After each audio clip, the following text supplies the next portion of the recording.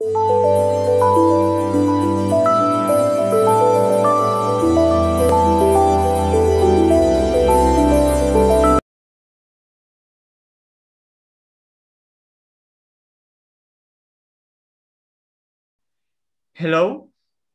good afternoon to, good evening to everybody. Today, we are going to do another video interview session for NC.TV, the channel of España Navarra Confidencial newspaper. At this time, we are going to host a conversation with somebody from the motherland of people like Witold Pilecki and Saint John Paul II. He is Michał Błaszczak, who is going to talk with us about the interest of Polish young people in pro-tradition and pro-liberty views. It's known that somehow it's easier to find conservative or traditionalist guys in Poland than in Ireland, Spain, or France. By the way, when we refer to liberty, we are not invocating to the French Revolution sense. We understand liberty in the Thomish and Austrian sense, so don't get scared. Before starting with the conversation, I would like you to introduce yourself. Okay, so as you said, my name, Michał Błaszczak. I am chief of JAW section for Lublin of Korwin party. I also work with Young Crusade, the branch of TFP, Tradition Family Property from Brazil. And also I am a member of academic corporation. That's kind of traditionalist fraternity. And also I was involved in the past in Koliber Society. Thank you very much. Now, to begin with that, I would like to know how relevant is monarchy among Polish people, especially in the young segment. I know that Korwin party is one of the favorite for young people. It is strongly monarchist. So I would like to have a greater perspective about the reasons why there are many Polish people in favor of monarchy. Anyway, we don't want to focus on specific dynasties, just monarchy in general. Yes. So in Poland, the idea of monarchy isn't very popular among average voters, but many young people, especially politically active people, favor monarchy as a superior system than democracy. Many young people, many activists from my circles see the downsides of democracy, and they don't like it. They see the corruption, they see all this circus going around in parliament, on the streets, and they want a change. We see a trend that is still not so high trend, but it's rising trend among young people to favor monarchy. In our party Confederacja, which is a coalition of right-wing parties, of Korwin party, Konfederacja Korony Polskiej, and the nationalists, Konfederacja Korony Polskiej are Catholic monarchists, I would say, around Grzegorz Braun. And the nationalists, so these are the three parties of our Confederacji.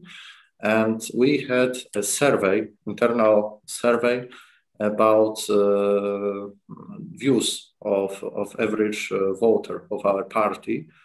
And the most people are in favor of monarchy. It is around 30%. 30% of voters of Confederacja are in favor of monarchy. 23% favor the presidential system, more like American style, and only 15 are still in favor for democracy. So this is the party of the youth. It has the biggest amount of votes between among young people. So this is definitely a party, a movement of future for Poland. Undoubtedly, democracy is a disaster in general. Leaving aside discussion on short-term possibilities, things like voting, Confederacja, peace, or in the Spanish case, votes, it's true that it's not a good system for moral and practical reasons. We may claim that democracy promotes relativism because truth, good, and aesthetic ideas are subject to the majority rule in a session, not necessarily in a parliament. A referendum maybe includes two.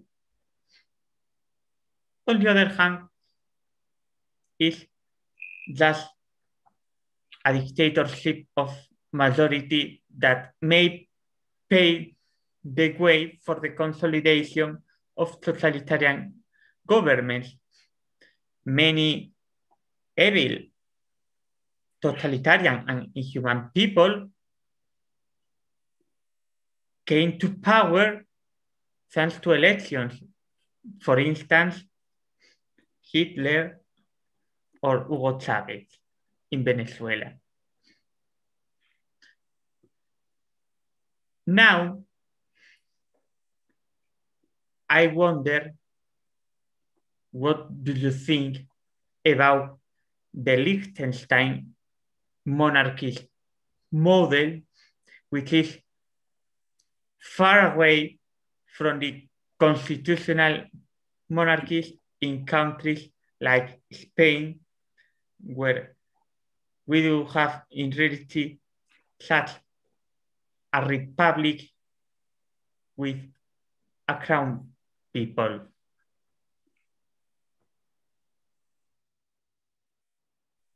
Mm-hmm.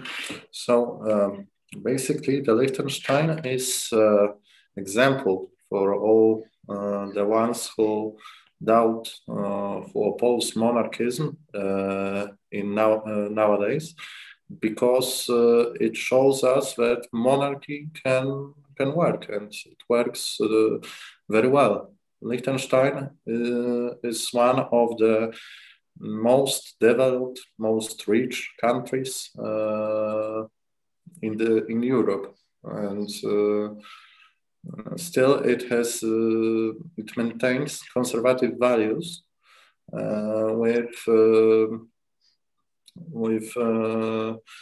the majority backing up it because of the prince who rules the Liechtenstein. Apart from the prince, who is a combined Catholic, the parliament is ruled by a conservative and pro-market majority. Moreover, most of their citizens voted against the legalization of abortion. Against the legalization of abortion. Mm-hmm. I see, but the prince didn't allow it. As I the prince said that he will apply a veto in the case that most people voted against the protection of unborn children.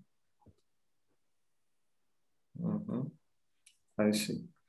Back to the topic, back to the question.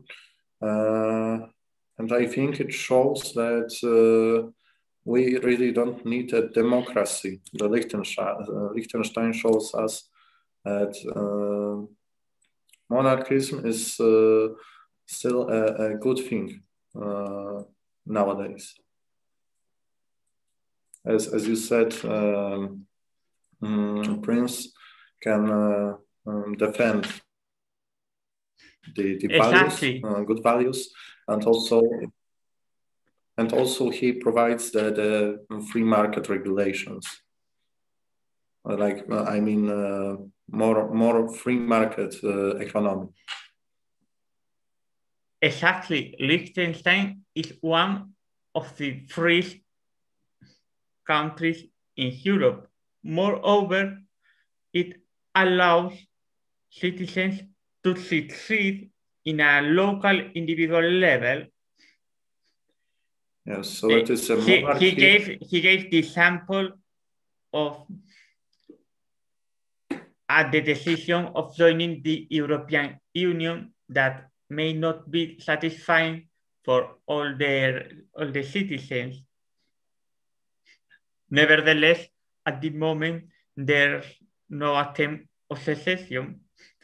Maybe their citizens are very, very comfortable with the political ecosystem under that government. Moreover, yes, that country is a good practical reference for paleo-libertarians and pro-market traditionalists. Yes. Those are represented by people like Ángel Manuel García, Thomas Good, Jesús Huerta de Soto, or Miguel Ángel Bastos, among others. I would like also to add to the Liechtenstein case that it has also a very high income from taxes, although having a little amount of people, the small population. It is because it is one of the taxation paradise, and many taxpayers from Europe escape from their countries to Liechtenstein to pay lower taxes, and that makes Liechtenstein richer and stronger. So yes.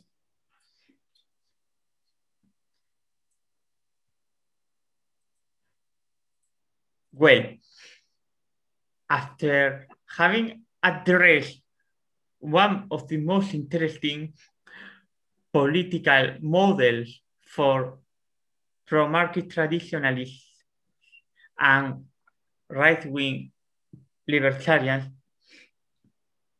I would like to express my personal concern because some recent opinion polls are showing that since 2020 year, in spite of the good position of Confederation, many young people is switching to the left. For example, yesterday, I could read that the top option was the post-communist coalition, whose name is Levica, composed by the Polish allies of Spanish parties PSOE and Podemos. It says that one of the reasons is that leftist lobbies play with feelings of people and that mass media is promoting specific values. Moreover, I know that the revolution phenomena is pushing to impose its rules in Eastern Europe, Central Eastern Europe. I refer to countries like Poland and Hungary, among others. When I talk about revolution, I refer to the explanation that some time ago was given by Brazilian thinker Plinio Correa de Oliveira, something based on a project of evolutive maintenance with different phases. At this moment, we are coming into the fifth that's based on Great Reset project and 2030 agenda under the guise of Chinese issues. But I would like you to give more details about that likelihood of a switch to the left in the land part of the population. So if I understood correctly, you asked me to give the reasons of young people switching to the left, right? Exactly. Okay. So in my opinion, it is because the left is giving convenient rules for young people, like sexual freedom or also economic stability provided by welfare politics, which are all false, because we saw the outcome of the welfare politics in many countries. It is Venezuela, for example. What's going on there? There is a huge inflation, and the sexual freedom leads to a moral disaster within the society. But these are very attractive positions for young people, for all people, because they say you don't have to do anything. You can do what you want, but they basically preach tolerance for bad, for evil, and they prosecute the good. In this society, you cannot propagate, you cannot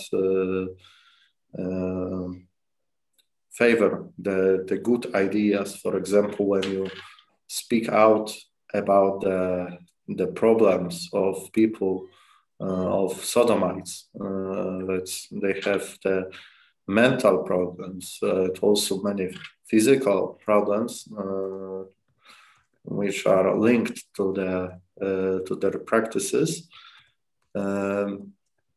you are prosecuted, and you cannot teach about the good values. So, in my opinion, these are the reasons why the left is has some advantage over us. But I also think that these polls you are referring to are from, they may be from some manipulated sources, because I believe all the sources, legitimate sources, the professional poll services say that the Confederacja is number one among the young people. So it might be the trend, but I think we still win within the YAF.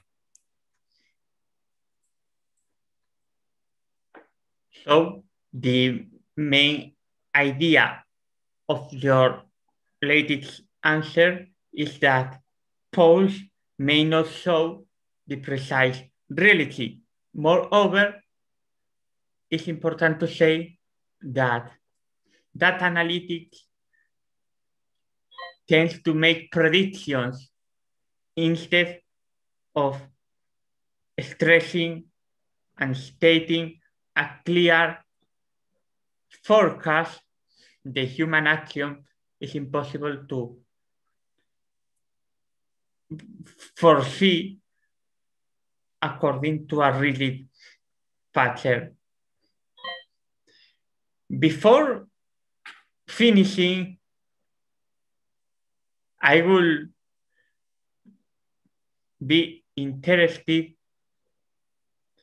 in the work of two of the associations and entities where you are participating in the cultural, political, and spiritual battle. In a nutshell, what about Młodych Wolności and Krucjata Młodych? Go ahead. Okay, so I would like also to return to the first question, because I forgot to mention that I am also a member of Polish monarchist circle. It is it has a similar profile to your organization. We work in medias. We write articles. We also trying to make interviews like we do right now, and we are promoting the monarchism. Our goal is to popularize the monarchism among average people. And coming back to your actual question, so Młodzi dla Wolności is the YAF section of Korwin Party, and our main goal is to work in politics, in public opinion, in public sphere, to promote the values of Latin civilization based on the Christian ethics and Greek love for truth, and also on promoting the Roman law values. and we do the press conferences, we make political happenings. We also train young people for debates. We organize the debates. We train people for public. I see that in your social media. For public speaking and discussion skills must be yes. trained. Thank you. And these are our areas of action, Młodzi dla Wolności, and the Krucjata Młodych, Young Crusade. It is the section for non-TFP members made around the TFP group here in Poland. As you may know, TFP is the Society for Defense of Tradition, Family and Property, funded by Professor Plinio Correa de Oliveira in Brazil in 1970. And we basically make public actions. We also do the retreats for young people. We have the conferences with the experts from all around the world. We have experts from America, from Italy, from France and Brazil. For example, Mr. Jose Antonio Ureta, Mr. Julio Loredo, and Dr. Xavier da Silveira, and Mr. Fernando Antunes. They teach us how to fight the revolution, because the main goal of the TFP and the Young Crusade is to fight the revolution in public opinion, and we do it by the public actions and by public prayers. Sorry. And recently, last year, we... Sorry. It's important, in this regard, it's important to note that the most important book in the TFP environment is Revolution and Counter-Revolution, written by Plinio Correa de Oliveira. This book is as important as the Human Action, Road to Serfdom, or Monarch or Democracy, the God That Fails, in the Austrian libertarian field. The same with the Capital in the fucking Marxist field. Moreover, personally, I do recommend conservatives and non-progressive libertarians to read traditionalist thinkers like Plinio Correa de Oliveira, because of the fact that it provides an excellent resource for the cultural complement, because not everything is about economics. Everything is important. Yes. You can continue. Anyway, forgive me for the interruption, but I wanted to make a note just in case we forgot to talk about an important book for the counter-revolution. Yes, I thank you for this commentary. I think it is very valuable, especially for our viewers. And as you said, not everything is about economics. As Korwin-Mikke used to say, we will repair the economics in 2 weeks or a few months, but the mentality of people will take years and even generations to make it straight again, to repair it, to restore it, to order. What happened is that change can only be done from the bottom. Yes. Political change requires from a social consenting.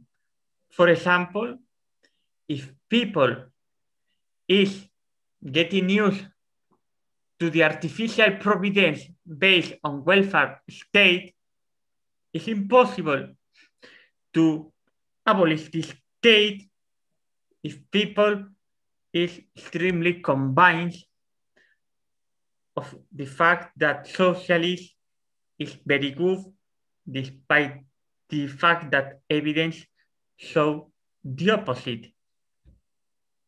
No matter what grade of socialism may be applied, the damage is not always as harsh because it depends on the grade of application. But in no phase, we can find plenty of benefits. Yes, yes, I agree with you. And coming back to our question and the actions of Krucjata Młodych, last year we made a big public action in Warsaw against sodomites, against sodomite activism. We were collecting the signatures under the act to ban the sodomites parade and sodomite activism, and it had many repercussions. It was very widespread because of the one incident we had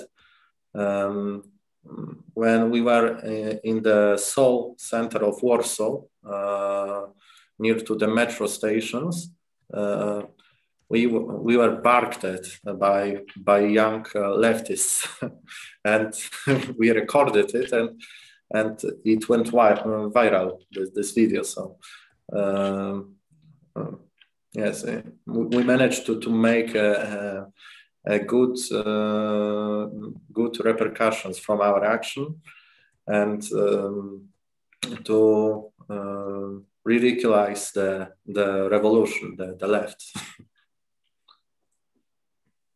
And basically, we also do in free cities. Our goal is to spread it to whole Poland, to every major city, to organize monthly public rosary, public prayer,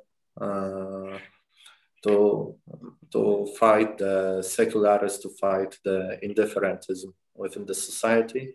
Now we make it in free cities every month, here in Lublin, in Białystok, and in Warsaw.